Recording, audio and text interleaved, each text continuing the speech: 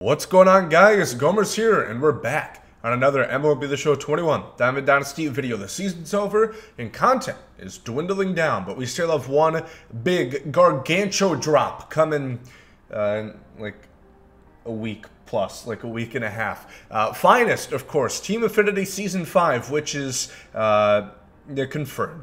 I mean, come on. It's obvious that it's going to be Season 5 Team Affinity. And we're going to go through some predictions for every single team. You know, a bit tougher for teams like the Tigers, but, you know, we found a candidate. We found an eligible bachelor, I would like to think. So, leave a like. Let me know in the comment section down below. Who do you think is going to get Finest cards? Who would be good for a Finest card in TA5? And subscribe if you guys are new as well. And check out yesterday. 2 days ago's video, adding some MLB content to the channel as well. Excited for that. And essentially, let's go on and get real dirty with this one. Starting out with, well, a dirty team, the Baltimore Orioles, which is kind of tough. One would think John Means. Of course, Cedric Mullins was the best, but we'll run into this conundrum a few times right here, where Cedric Mullins has a 98 overall, and he's their Team Affinity 4 card. Team Affinity 3 card. Are they going to give him TA5? I hope so. I think it would be really good to see a 99 Mullins because he had a killer season, but John Means is going to be my pick. Now, again, remember, each team is guaranteed to get at least one, and I'm assuming we're going to get ones in the packs as well. Like last year we got 15, 20 in packs. Not 99s, but all TA5 finest cards will be 99 overalls. For the Red Sox, the postseason teams are fucking tough because, you know, most guys here got one. Sale didn't, but why would he? You know, he pitched, what, like 8 games? So my pick is going to be Xander Bogaerts. He had that All-Star game card, which was really good. Imagine making a 99 overall variation. That would be quite cool. Hunter Renfroe, again, another possibility. Unfortunately, as it is that he couldn't do that shit for the Rays. For the Yankees, probably Garrett Cole would be the pick right here. Judge and Stanton already have better cards. Garrett Cole, hell of a season. A lot of people would make you think otherwise, but he still was good. Sure, he got, you know, brutally beaten down by Kike and the Boston Red Sox in the wild card, but it's a regular season finest award, not postseason. Speaking of the Rays, because they sure, well, you know, they're a couple good postseason performers, but hopefully Brendan Lount would be the pick right here. His cards are always great, has a fantastic swing, plays pretty good defense, and somehow didn't even get nominated for a Silver Slugger, yet DJ LeMahieu did. Wow. And they say there's no, they say chivalry's dead. They say there's no bias in baseball. And for the Blue Jays, recording this a second time, Marcus Semien. I said Bo Bichette the first time. I think they'll both get cards, but Semien was better. You know, fantastic season, hit 45 home runs on the season, was truly good. Interested to see where he is going to go in free agency. And then Bo Bichette should be worthy of one as well. Put together a 6-WAR season, as I checked on Baseball Reference. For the White Sox, again, a tough team because, like, Robert has a 98, Grandal has a 97, Kimbrel has a better card, Carlos Rodon was TA3, so who's going to get it? Abreu has a postseason card. I think Lance Lynn, and maybe see what else you figure you want to do. I mean, hell, Tim Anderson also has a 99, so we'll see. Maybe Liam Hendricks will get an upgrade. For the Guardians, in a couple months, they'll be known as, I'm going to say Jose Ramirez, mainly because I just want a better Jose Ramirez card. The All-Star game card was mid, and hopefully Emmanuel Clase with that outlier on the cutter. That would be a nice card to see as well. Moving on to the Tigers, you know, a bit of a joke. A bit of a joke there at the beginning.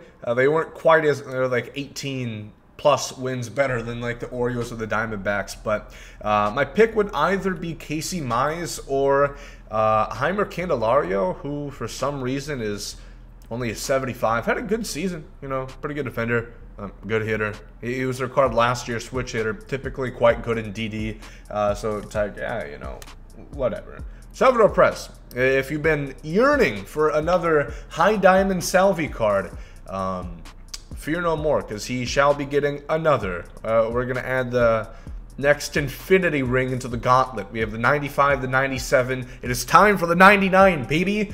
Clear pick for their finest. Jorge Polanco would seem to be the one for the Twins because he was their only good player that played more than 61 games. I would love if they gave Buxton another card, but it doesn't really make sense. But they should, is the thing I'm getting at here. Kyle Tucker probably is going to be the Houston one, either him or Correa. I think they're both going to get cards because Correa only got a 96 as his highest, and Yuli Gurriel might get one as well, the AL and batting average, so you know, definitely deserving of a card there. For the Angels, Raisel Iglesias seems like the obvious choice. Was one of the best closers in the 2021 season. Again, curious to see where he's going to end up. Only 31. You know, one could say if the Angels are just going to win 75 games a year while not adding anything to the rotation, why would they keep a top-tier closer? I don't think they'll do another Ohtani, a position player Ohtani, but who knows? They've surprised me before. I would like to see another Ohtani. Why not? For the A's, I'm thinking Starling Marte. I really want to see a good card of him, maybe with like 90 speed for some reason, even though he's better base stealer than he is fast at 32, 33 years old now, but had a hell of a season. And then Chris Bassett, or Bossett as well, was quite good. Sinker cutter combo. It would be really nice to see a juiced up version of him. Maybe Matt Olson, who knows? Maybe Jan Gomer is going to get a card. Time will tell. For the Mariners, probably Mitch Haniger. Hell of a season coming off multitude of injuries the last couple, and would be cool to see an upgraded version of him with competent fielding. That would be interesting. Kiner Falefa is probably going to be the choice for the Rangers, seeing as Adolis Garcia already got a card for the All-Star game. Is it going to be good? No, but hey, they got to get some cards, huh? For the Braves, they have a couple big choices, that of which being Freddie Freeman, who hasn't gotten an upgraded card. And he should be pretty good. Always love his swing as a lefty bat. And then, of course, Austin Riley, who they hate. SDS has some kind of gripe with Austin Riley because he just does not get cards. He had a great season, like a 6-WAR season, got no upgrades, and he's an 81 overall. He's actually a good defender too, but his 60 fielding would say otherwise. You know, I guess the SDS devs do know more than advanced analytics, so that's good to know that they know something that we don't. A little passionate about that. Not a Braves fan, but I like the Braves. Happy they won the World Series. Marlins. Alcantara is probably going to be their pick here. Throws a real hot sinker and a real hot fastball. So that should be a good card. Wow, he has 3 quirks. Okay. Again, I talked about it in my wish list video. Make more quirks, SDS. Like, differentiate these cards, please. And then Pablo Lopez, probably deserving of one too. Will he get it? Probably not. For the Mets, I'm thinking likely Marcus Stroman. Sinker cutter combo again. Only issue, he does not throw hard at all, which isn't the end all be all, but would be preferred. But he had a good season, of course. Nimmo, maybe. Pete Alonso already has a better card. You know, maybe finest Lindor, huh? Surely he would be deserving of that one. Zach Wheeler seems clearly like he would be the one for the Phillies here, since Harper already has the 99 overall card. But Gene Segura honestly should get a card as well. He had a really good season this year. Juan Soto, don't even have to say much else. One, because he's you know, top 2 MVP candidate in the NL, and then he also plays for the fucking Nationals, so who else would get it? For the Cubs, good lord. Also very many candidates here for this finest card for TA5, but realistically, Patrick Wisdom or Contreras. It's not really down to one. I would be cool with either of these. The contact's probably going to be low on Patrick Wisdom, but I don't know how good a Wilson Contreras card could realistically even be. So who knows? Flip a coin for that one for all I care. For the Reds, Jesus Christ. Okay, that sounded a little much. My apologies, Cubs fans. I was at a game this year. Y'all lost to the Marlins. Adam Duvall hit 2 home runs. And then the Braves traded for him like 2 McChickens and a bag of baseballs. And he was great in the World Series. What do you know? For the Reds, probably Jesse Winker would be my pick. Votto and Castellanos already have better cards. So not sure how good that card's going to be, since it's going to be very platoon oriented. For the Brewers, tons of options because they didn't get a whole lot of love this year. Corbin Burns is either going to win the Cy Young or be damn close to. His FIP was wild. It was under 2. So he hasn't got a better card. Brandon Woodruff hasn't got a better card. Peralta has the 99. Hader did get a better card, so why even bring that up? Gomer, I guess. Willie Adames, give him a card, SDS. Good lord. He's in the same camp as Austin Riley. You guys hate him for some reason. He was really good this year for the Brewers. Not so much for the Rays as a player would be. Even Colton Wong could deserve one. Even Avisail Garcia. Tons of options for the Brewers. For the Pirates, obviously, Brian Reynolds, my boy. The card should be pretty good. His, not Team Affinity, his, POTM was quite interesting. Really high contact. If they give him like max contact, mid 70 speed, diamond defense, and like good power, 185 per, that card is going to be a bench bat. Boy, do I tell you. For the Cardinals, of course, a lot of guys already got upgrades. Paul Goldschmidt seems like the pretty clear candidate here. Really good year for them, of course. But also Harrison Bader should be in line for an upgrade. And, yeah, just those two. For the D-backs, again, don't really care. I would love it to be Ketel Marte. Otherwise, keep it. Just put out 29 cards. Nobody else deserves one on that team. For the Rockies, CJ Cron.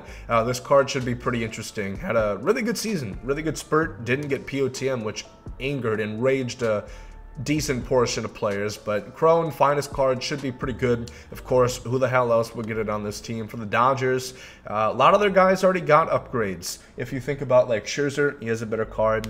I think it's going to be Muncy pretty clearly for their top card, which I'm very excited for. Love his swing, as good defense at second base, which you can put him at, which, you know, would be a preference. And if they give him good contact, this card's going to be real nice. Walker Buehler, also a chance. Trey Turner, would love to see a better card of him, if that's even possible, which he deserves it. Had a hell of a year.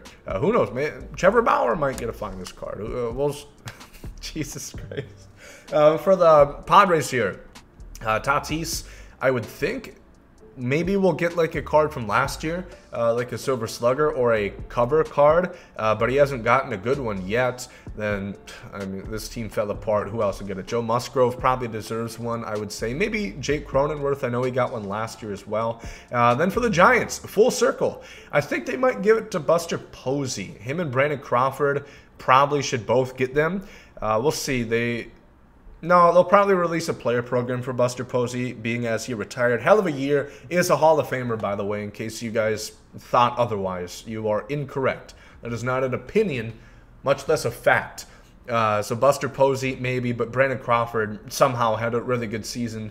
Card could be decent, actually. So that's going to wrap it up. Those are my finest predictions for the 2021 Major League Baseball season. No copyright intended. Pretty excited actually for TA5. Hopefully we're going to get a lot of interesting cards. They should have quirks, and if you put a lot of good quirks on them, they're going to be very comparable to, you know, even what we thought would be like an endgame Willie Mays. Will it be like obviously better? No, but it could definitely be a card you could use instead. So if they put tons of quirks on them, load them up and make them real comparable cards, it's going to be a hell of a TA5 program that we're going to get on the 19th. Let me know in the comment section what you all think. Leave a like if you guys enjoy. Thank you all for watching. There you guys comes out. Yeet.